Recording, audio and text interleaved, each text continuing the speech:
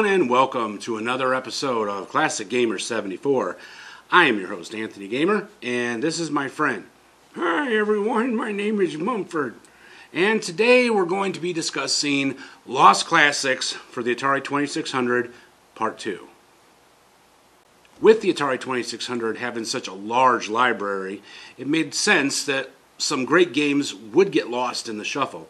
Oh, that's right. And because you had so many craptacular games in there, made by companies that just kind of popped up out of nowhere, there were a lot of games that were actually good that were ignored. That's correct.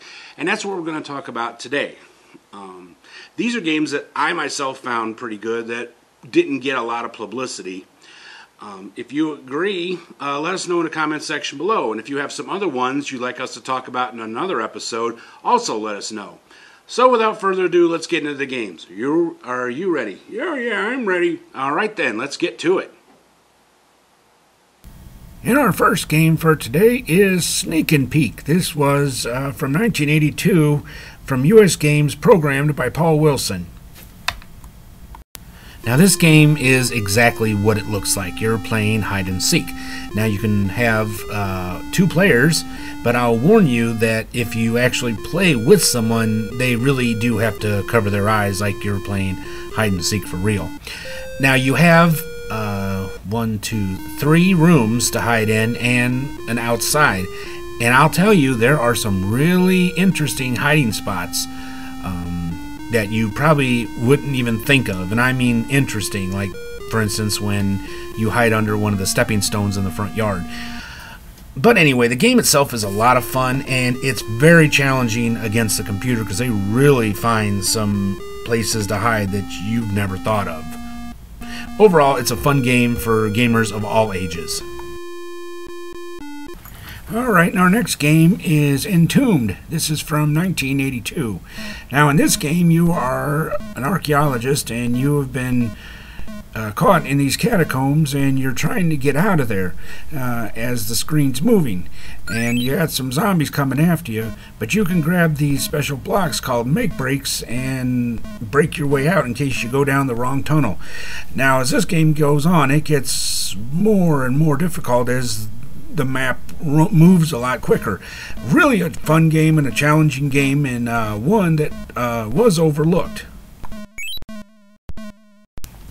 And next up we have Frogger 2 3 Deep. Now this game was released in 1984 by Parker Brothers and programmed by Mark Lesser. Another interesting fact is this game was actually not an arcade game first, like the original Frogger, which you discussed in 2 really great episodes. Regardless, it was actually a game that was original and made by Parker Brothers. In this game, you take on the role once again of Frogger, and your goal is to get him home.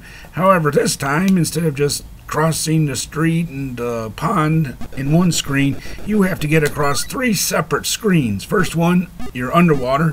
Second one, you're above water. And last of all, he's got a house in the clouds. You got to bounce your way up there. Even though the game was kind of a late release, as '84 was the year of the video game crash, the game itself is really a whole lot of fun, and definitely one that I believe people should take a second look at. And our next game is Gopher. This is from 1982 by U.S. Games, programmed by Sylvia Day and Henry Will IV.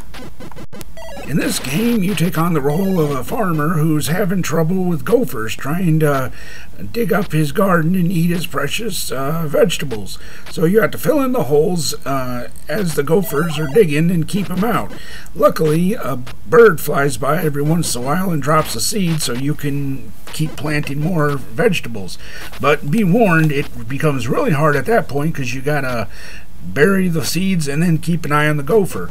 With that in mind, I have to say this is a great game because it involves a lot of multitasking and the challenge is always there. And our next game is M.A.D. Missile Attack and Defense from 1982. In this game, you are trying to defend your civilization against these guided missiles. Interestingly, the best way I can describe this game is it is a combination of Atlantis, and Missile Command. One other interesting thing about this game is in two-player mode, one person can control the missiles and one person can be the defender.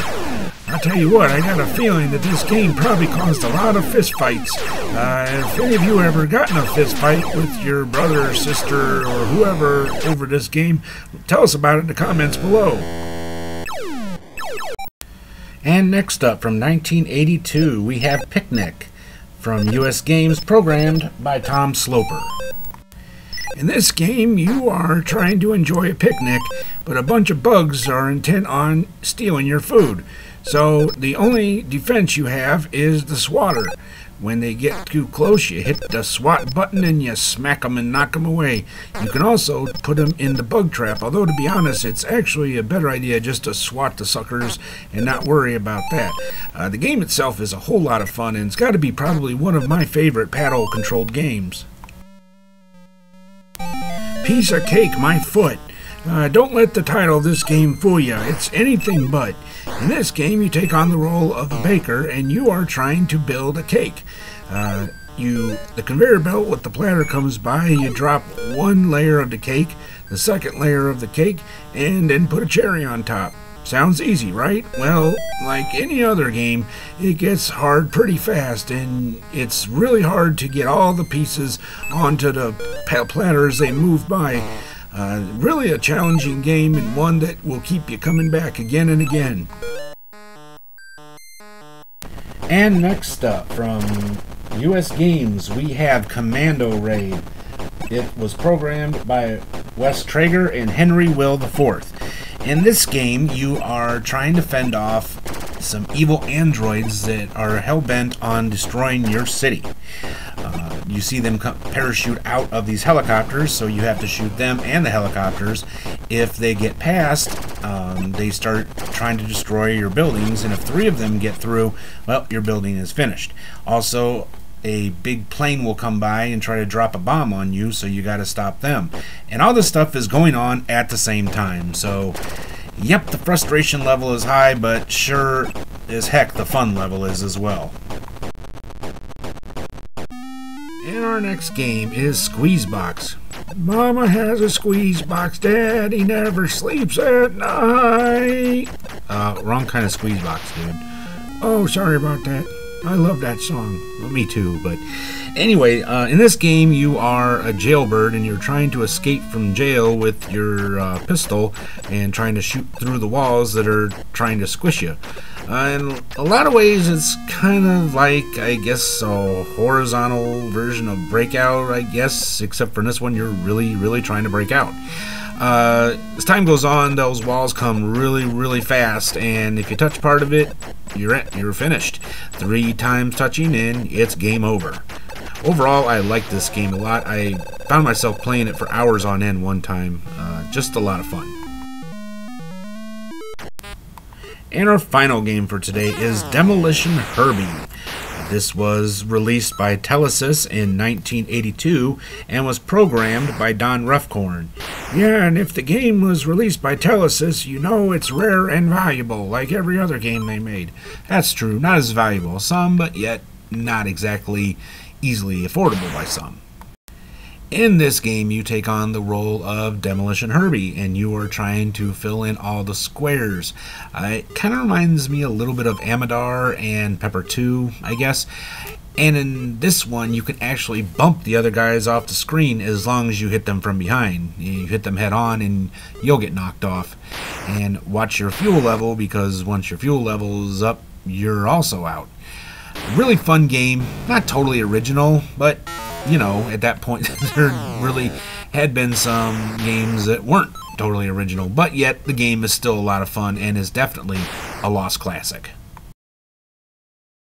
If you have any other games you'd like to suggest for a part 3, let us know about it in the comments section below, as I would really like to do another one of these, as with such a great library that the 2600 has, I'm always discovering new games. In our next episode, we're going to be discussing games you may not know exist. Well, that brings us to the end of another exciting episode of Classic Gamer 74. I really hope you all enjoyed it. Oh, I sure did. I know, we always have fun here, don't we? Oh, yeah. And if you did like it, you know what to do. Smash that like button. Subscribe if you haven't already. Don't forget to share the videos with some of your friends and family if you think they're worth sharing. And don't forget to leave a comment in the comment section below. I'd really like to hear what you have to say. And don't forget to click that little bell icon so that you'll be notified when I upload new episodes. Well, until next time, I am Anthony Gamer, and I'm Mumford, and we will see you all in the next episode. Until that time, be strong, be safe, be healthy, be happy, and above all, take care of each other and be kind to each other. See you guys soon. Bye. Bye, everyone.